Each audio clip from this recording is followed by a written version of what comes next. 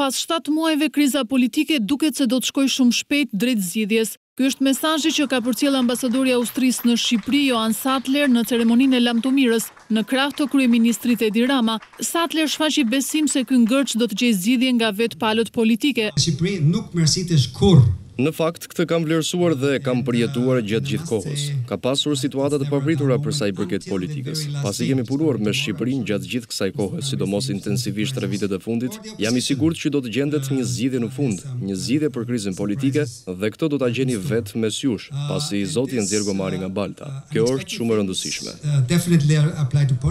Kreu i qeverisë shprehu mirënjohje dhe vlerësim për ambasadorin Sattler në një fjalim ku nuk munguan as notat emocionale. Ky është një moment mjaft prekës për t'ju thënë lamtumirë. Na keni bërë të ndihemi mirë dhe na keni pranuar ashtu sikur jemi.